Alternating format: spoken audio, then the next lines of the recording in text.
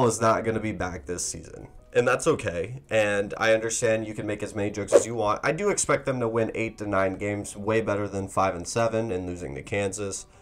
But here's the thing with Texas football, and I think it's really interesting this upcoming year, because we talk about how Jimbo Fisher and a lot of their rivals have a ton of pressure. I don't think Oklahoma has a lot of expectations just because they have a new coach, a new quarterback, a lot of drama. So if they were to have a down year this year, I don't think a lot of people would be surprised. Baylor has a lot of expectations with them, even though they've kind of flown under the radar. TCU and SMU, I believe, both have new head coaches.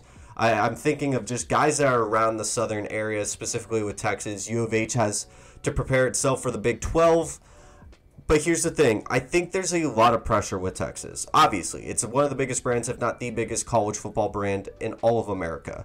You look at them Longhorns and you know exactly which team I'm talking about. But here's the thing with Texas right now.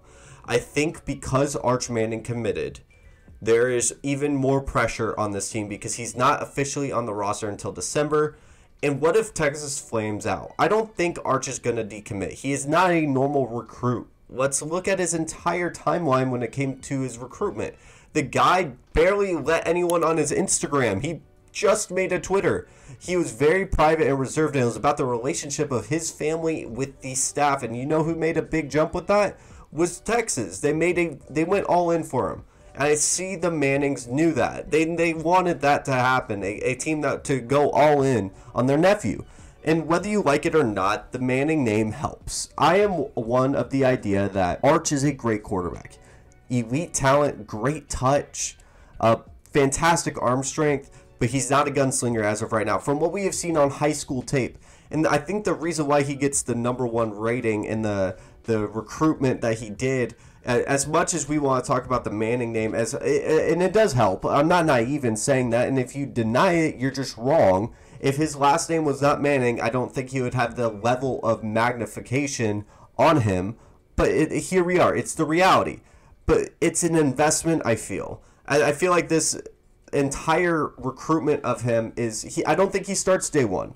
I think Arch Manning is a guy that you see the tools, and he has fantastic pieces around him. He's much more mobile than his uncles, and I think that he has the same level of arm strength and touch, and he has been around football his entire life, and he clearly cares about it, and he seems like he's having fun with it. And I feel like Texas saw that investment, knew they had Quinn Ewers. Hudson Card is also a guy, and not to mention Malik Murphy is another 4-star quarterback on this roster.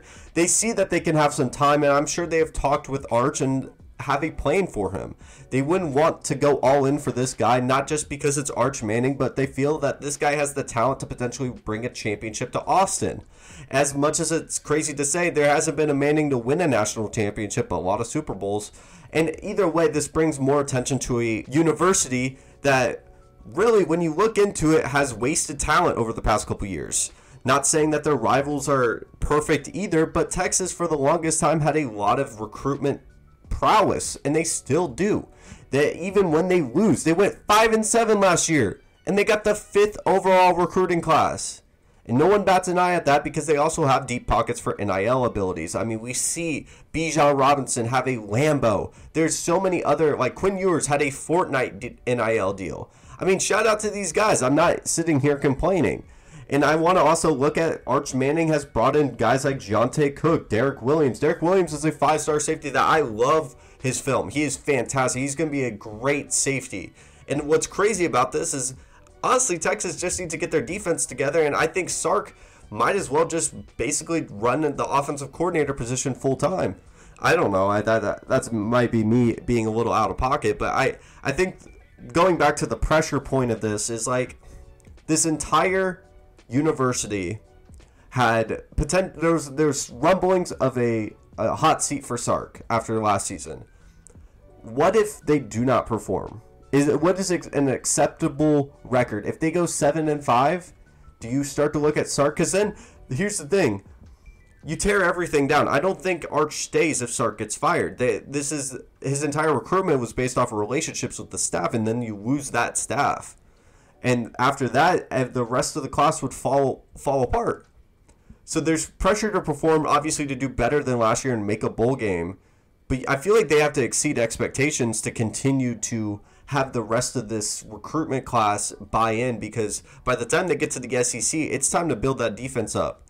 And they're going to need to show that they can have an offense that can actually turn those stops into points. I don't know. It's something I wanted to talk about. By the way, if you get hurt that I say that Arch Manning isn't the #1 rated player in my opinion, I'm not mad at it. Like, I think there's plenty of talent with him, but like, here's the thing.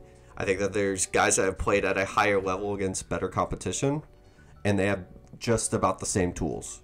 I'm looking at Malachi Nelson. He's a fantastic quarterback. But that's the end of this video. I just wanted to talk about like a little like Texas preview. Like, the pressure is on with this team. It truly is. I'm about to get my conference predictions out, and I'm gonna start doing my NFC one as well for the NFL.